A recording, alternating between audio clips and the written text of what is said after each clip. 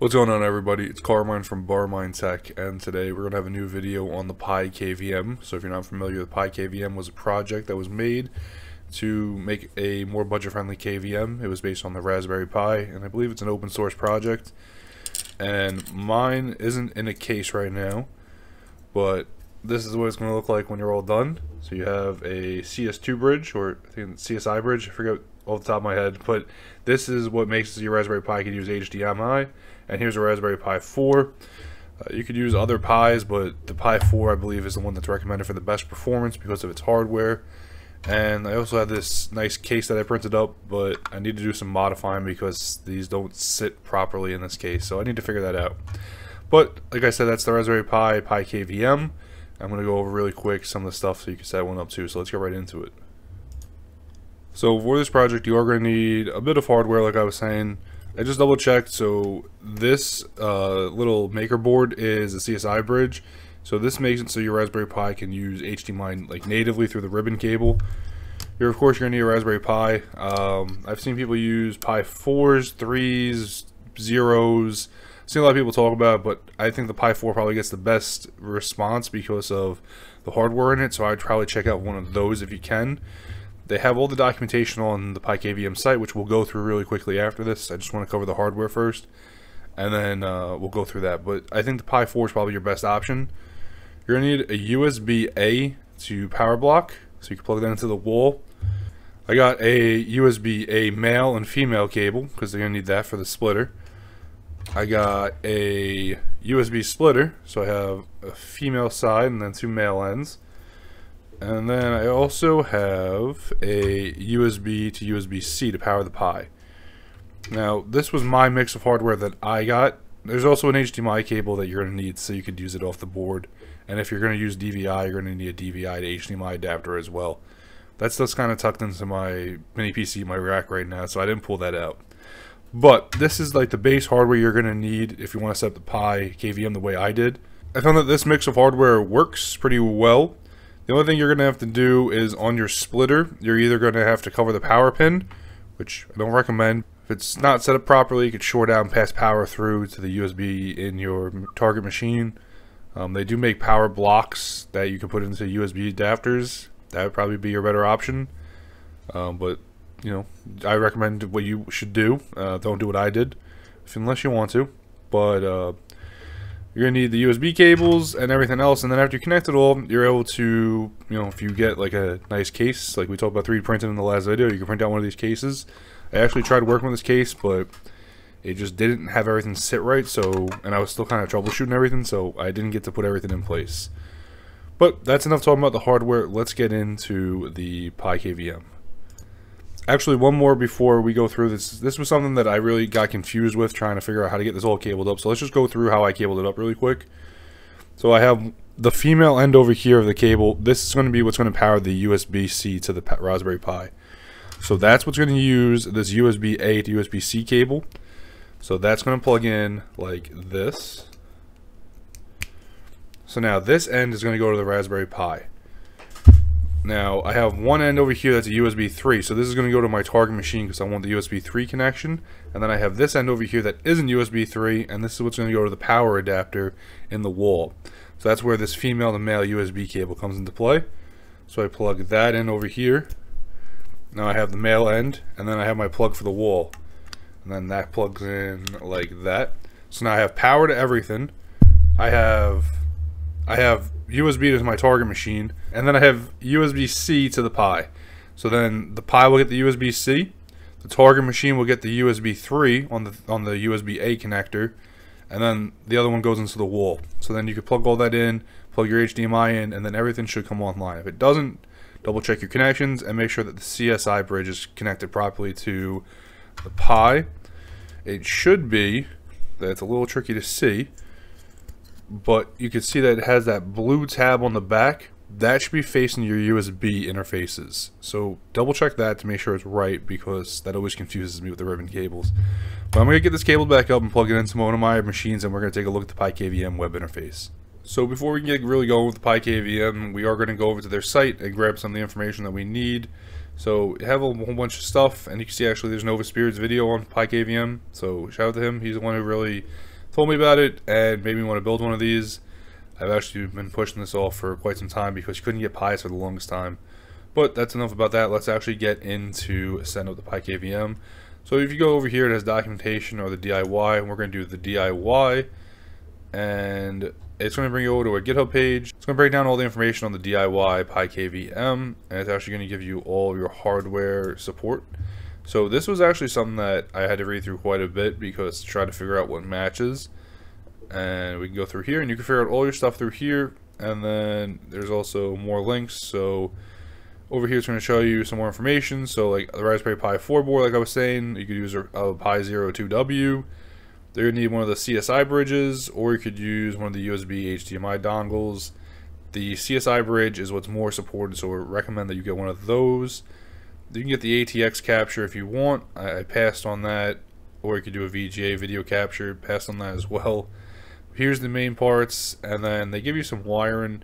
So that's if you're going to be wiring up the ATX controller, and if you're going to be doing that, there you go. So here's the USB and how they recommend to do it. So this would be something similar to how I have it, except they used a little board to split the USB power. That's also another good option as well. It saves it from having the power backflow through. But you can pick it up however you want, and I'll have links to all of the stuff that I got from my board and my PiKVM setup in the description below. So that's really the basics of the setup. The only other thing we have to do is grab the OS. So let me just grab that really quick.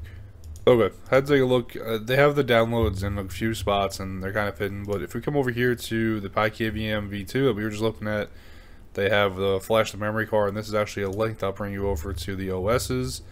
So over here you can come through which one you're going to grab. So I did the DIY PiKVM V2 platform, and I did the Raspberry Pi with the CSI bridge. So this is the one that I downloaded. I'm just going to cancel that. You can grab whichever one matches your hardware that you're using. If you're using a Pi 0 or a Pi 4, if you're using a USB dongle or CSI bridge, whichever one you're using is what you need to grab. The softwares don't interchange, so you need to grab it specific for your hardware that you're using. After you grab that, you just got to flash it over onto a micro SD card, put it in the Pi, power it up, and then you're all set. The Pi should come online, and then you should get the PiKVM portal. So now that we have our PiKVM online, everything else, we do need to come over here and change the password. So I'm just going to putty in really quick, and I have a session saved for it. So I'm just going to log in as root, and put my password in. It's your first login into the shell via PuTTY or SSH. The credentials by default are root. They're different than the web interface's admin. We're going to change both of those right now. So if I come over here to change password, you're going to do read write. So now you can see PiKVM is in read write mode. The PiKVM OS is based off of Arch, so it's a distro of Arch. Next what we're going to do is password root. So it's PASSWD, and then you're going to put in for the root account. We're going to change the password to something new. It's going to confirm. You see now we changed the password. Now we could do KVMD TAC HT password set admin. It's going to do the same thing. It's going to ask for the password again we want to set. It's going to confirm. And now the password is all set. So if we come back over here, I could actually go back. I could do a terminal, and if I do su, it's going to ask me for my password. I think I typed it wrong, so we'll try that again. So I'll do su, and then I'll put in my new password, and you can see now I got root. And the same thing if I log out, admin will no longer work, so I need to change it to my updated password. And you can see over here I did, so that works. So that's how you change your password in PiKVM. Other than that, there's really not much else to do unless you want to go on your router and set up a static lease. You're all set to start working with PiKVM and configuring your machines. One other thing you might want to do is if you start having an issue that you can't get your video to work, which I had in the beginning, is you can run a command to check your status. So it's system cuddle status KVMD. So this is a built-in command to check out the PiKVM info. So you can see that the service is running for the KVMD, and it also breaks down your different pieces, which this was really helpful in me troubleshooting mine. So if you have a capture issue, it's going to tell you capture device not detected, or it can't get the image, or it's going to say that it can't get the HTTP site working. So this is really helpful to use to troubleshoot your Pi if you're having an issue with getting the KVM working properly. So again, it's system cuddle status KVMD. It's right up here if you need the command. This was super helpful in me troubleshooting my issues that I had. And the only other issue that you might have is the PiKVM is specific to the target's resolution. So it's not going to be able to see all these images. So I just want to see if it has... I'm going to find the page that has the accepted resolutions, and then I'll just show you really quick. So over here on the FAQ, or somewhere in the documentation, here's the current resolutions. So the resolution must be greater than or equal to that used by the KVM capture. So the maximum display resolution is 720, and the signal has a 1080 resolution. You will not see the image. The PiKVM does not perform downscaling. At the same time, the PiKVM will try to show at least something more than nothing. So if the input signal has a resolution of 1920 by 1200 and the display supports 1920 by 1080, the image will show but cropped at the bottom. So at least you have the opportunity to adjust the parameters. So what does this mean? So if you're running, like your new Windows machine and it's using 1920 by something else, it's probably going to have to get downscaled for the PiKVM to properly use it. So it's going to try its best to give you an image, and then from there you're going to have to crop it and adjust the resolution so the KVM can actually work. I tried working with Proxmox, and it seems that it doesn't like the resolution to do like a shell, a terminal connection to the Proxmox node. So I don't know if it's a resolution change in the BIOS or what it might be, but you're gonna have to adjust your target resolution. It's always dependent on your target resolution. So if you use that like status command for KVMD and it shows it's connected and it's working, it's probably your target host's resolution that just isn't gonna cut it. So keep that in mind when you need to do any changes. So now we're going to cover updating. This will be the last thing for the PiKVM, and then we're going to wrap this up. So to start off, the image is probably a little outdated. There's probably new packages that need to be updated for the PiKVM package. So the command to update your PiKVM is PiKVM tac update. But most likely, the first time you run it, it's not going to work. It's going to give you a command not found. And if that's the case, you're going to want to use this curl command over here. And then after that, it'll update the machine to the latest build, and then from there you'll be able to use the PiKVM update command. So like if I come over here and I go back to a shell, I could do PiKVM tac update because I've already done the initial update. You do need to be root to do it, so I'll just do PiKVM tac update, and now it's going to go through and update my PiKVM. If I didn't do it that way, you could also do with the curl command, like I said, and that would probably be what you're going to need for your first update. But other than that, that's really it. You see it's going to go through, it's going to update to the latest packages. But that's really it. That's the PiKVM. That's how it works. That's how we're going to set it up. And yeah. So I just threw everything back in the PiKVM case I printed up, so you can see here's the case base, and then everything just kind of sits in there. It has screw holes, but they don't really seem to match up the best with my CSI adapter. But it has... It has, all the interfaces for the USB, and then over here on the side it has it for the HDMI, so when it sits right, it just kind of feeds through, and you can do it right through there, and it gets mounted down. But that's the PiKVM case, so you might want to print yourself up one of these two, or you could order one offline. So after you get everything connected and your PiKVM plugged in and everything wired up, you're going to go to the IP address of whatever your PiKVM is. If you're not sure what that is, you could use Angry IP scanner, and you could put in your range real quick. I'll just put in mine. I have a 0 and I have a 255. I'll just put it in as, because I have a /24.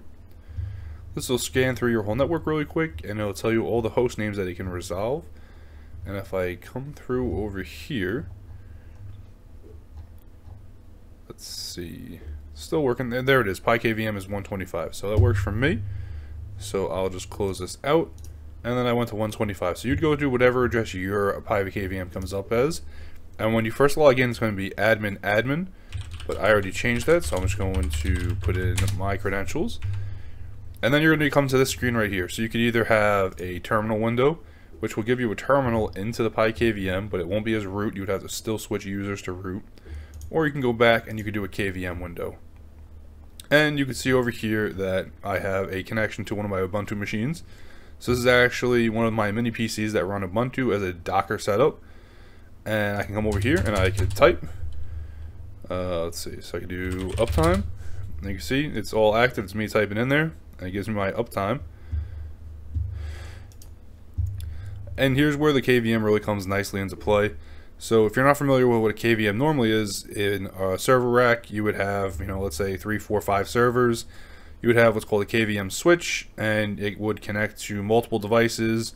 So you could use one keyboard, one mouse, one display, and you could switch between machine to machine, and you could have a serial connection in or a shell connection in, however it might be. So if the machine doesn't have IPMI, which is another like back-end server access thing, but it's old and it uses outdated protocols and everything else, so it's becoming less common to have.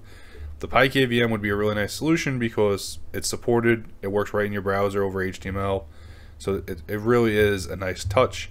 And we have a lot of different controls in here, so I'll just start off from left to right. We have shortcuts, so if you're on like a Windows machine, you can get your Control Delete or print screen or anything else. So you have your shortcuts over here. You can push text to it.